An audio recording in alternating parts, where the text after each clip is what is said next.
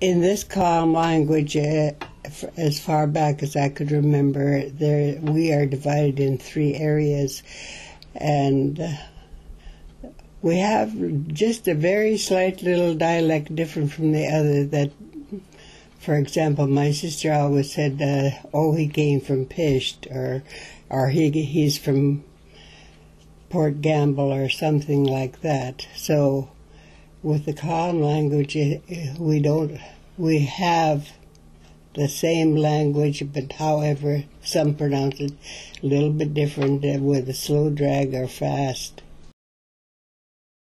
The Klallam alphabet is based on a standard set of symbols used in writing many of the Native American language of the Northwest.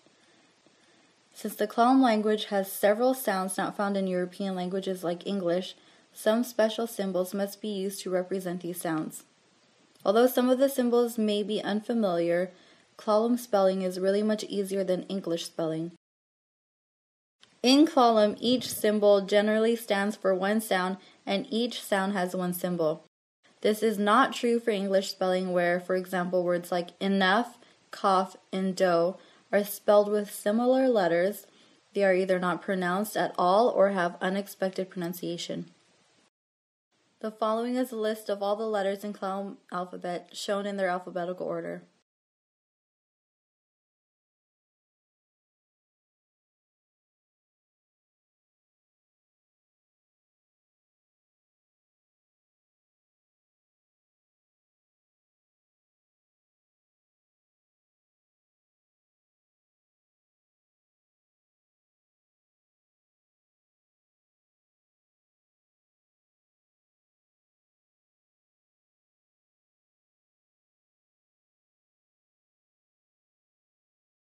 The following chart shows the sounds of Klallam arranged according to where and how the sound is pronounced in the mouth. For example, all of the sounds in the first column, P, ejected P, M, ejected M, are pronounced with both lips together.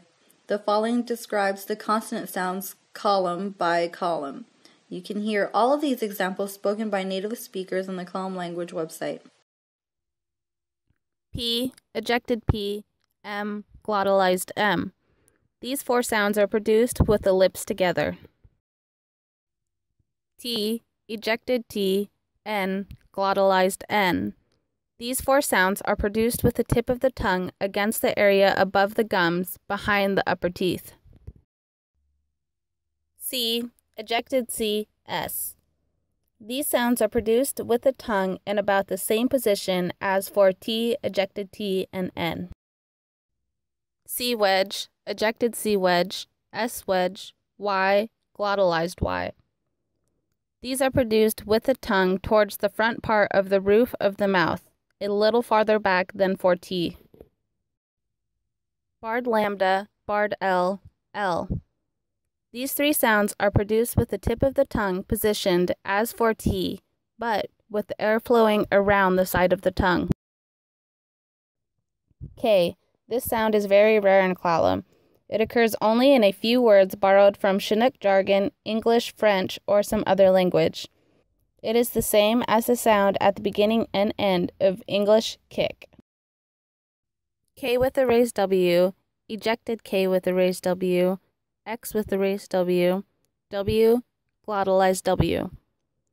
These sounds are produced with the lips rounded and the back of the tongue raised towards the back of the roof of the mouth. Q, ejected Q, back X, N with a hook, glottalized N with a hook. These sounds are all produced with the tongue pulled extremely far back in the mouth. Q with a raised W, ejected Q with a raised W, back X with a raised W. These sounds are similar to the preceding sounds, but are produced with the lips rounded. Glottal stop, H.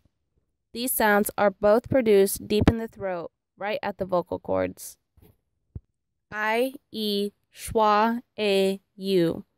These are the vowels of Klallam. I is the same as the I in English machine. E is rare in Klallam and occurs before a glottal stop and sometimes before Y or glottalized Y. It is the same as E in English bet. The upside down E is called a schwa. It is pronounced like A and O of English above, or like the U in English cut.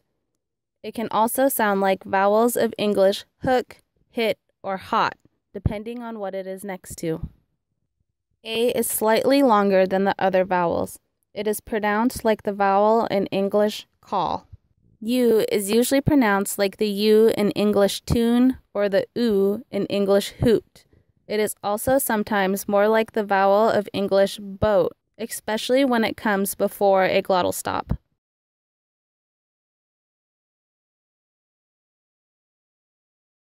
Hartningst a Queen's Klallam.